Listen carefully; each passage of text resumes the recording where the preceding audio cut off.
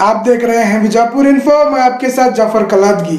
सरकार द्वारा मनाई जाने वाली टीपू जयंती रद्द किए जाने के फैसले के खिलाफ आज बीजापुर में टीपू क्रांति सेना कर्नाटक द्वारा धरना प्रदर्शन करते हुए डीसी के जरिए राष्ट्रपति को ज्ञापन सौंपकर टीपू जयंती सरकारी तौर पर मनाने की मांग की गई। इस मौके पर डॉक्टर दस्तगीर मुल्ला, रिजवान मुल्ला, राजू मादर, रजाक नाटिकर के अलावा संगठन के कई पद अधिकारी और कार्यकर्ता रहे मौजूद। शोर है, गली गली में शोर है, ಎಲ್ಲಿವರೆಗೆ ಹೋರಾಟ, ಎಲ್ಲಿವರೆಗೆ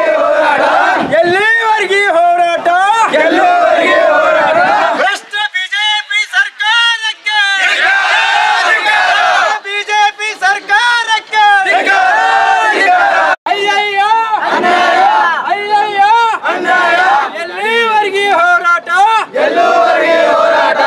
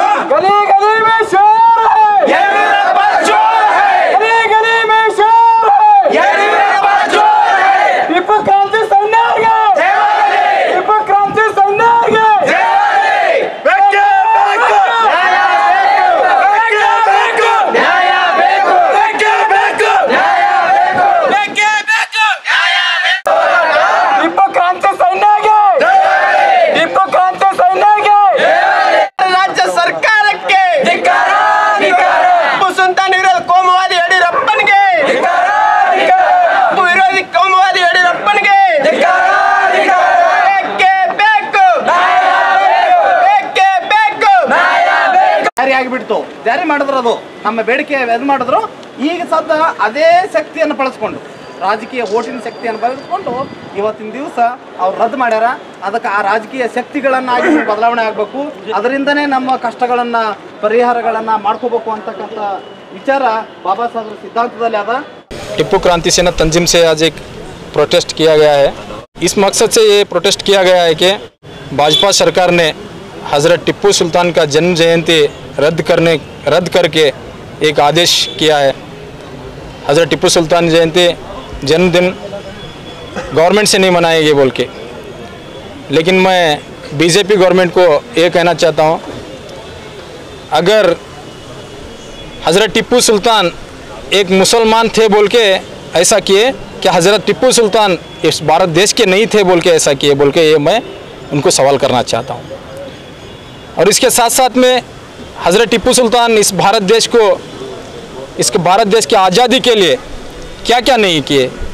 हज़रत टिप्पू सुल्तान के इतिहास ये लोग जानकर भी अनजान के जैसे ये जो काम कर रहे हैं, आरएसएस, बीजेपी, जो विश्व हिंदू परिषद, जो संघ परिवार लोगों ने ये जानबूझकर इस भारत देश में दहशतगर्द पैदा करने के लिए और यहाँ पे हमारे जो सेकुलरिज्म को ख़त्म करने के लिए ये काम कर रहे हैं बोल के साफ साफ नज़र आ रहा है। और इसके साथ में इस देश में भारत देश के दस्तूर जो संविधान है उसको ख़त्म करने के लिए जा रहे हैं। इसलिए आज टिप्पू क्रांति सेना जो तंजीम से एक आवाज़ उठाए, हम सिर्फ बीजापुर में नहीं है बल्कि पूरे कर्नाटक, ऑल ओवर कर्नाटक में एक आवाज़ उठाए हैं। टिप्पू क्रांति सेना जो संगठन ऐसी जो आवाज़ उठाए, जो कानून तौर से और संगठन तौर से जो हम प्रोटेस्ट करेंगे और कानून में जो लागू करने के लिए जो भी हमारे पास जो विंग्स हैं, जो लॉयर्स विंग्स हैं और जो भी हमारे पास तंजीम के विंग हैं, इस विंग के मुताबिक हमें जो कोर्ट में भी लड़ेंगे और टिप्पू सुल्तान जयंती और सरकार से बनाने के लिए हम गवर्नमेंट को दबाव डालेंगे। और इसके साथ साथ में और एक भी बात बताना चाहता हूँ, हज़रत टिप्पू सुल्तान लड़े थे अंग्रेज़ों के खिलाफ, जो हमारे भारत देश के लिए, इस हिंदुस्तान आज़ादी के लिए अंग्रेज़ों के खिलाफ लड़े थे। लेकिन मुझे ये नहीं समझ में आ रहा कि बीजेपी वाले ने क्यों विरोध कर रहे हैं। हज़रत टिप्पू सुल्तान नाम सुनते सुनते ही विरोध कर रहे हैं। तो मुझे ये नहीं समझ में आ रहा है कि ये जो लोग हैं, जो ये बीजेपी लोग हैं, क्या ये अंग्रेजी हैं, क्या हिंदुस्तानी हैं? हमारे को जो कन्फ्यूज़ में है हम लोग, इसलिए इसका खुलासा भी होना चाहिए, क्योंकि बीजेपी लोग अगर भारतीय हैं, बीजेपी लोग अगर हिंदुस्तानी हैं, तो हजरत टिप्पू सुल्तान को विरोध करने का बात ही नहीं आती, उसके सवाल ही नहीं है। अगर ये बीजेपी लोग, जो भारतीय जनता पार्टी के लोग अगर अंग्रेज हैं, जो बाहर से आए हैं, तो कोई बात नहीं है, ये हजरत टिप्पू सुल्तान को विरोध करे तो कोई बात नहीं, हम भी कुछ नहीं समझते कि बाहर वाले हैं बोल के।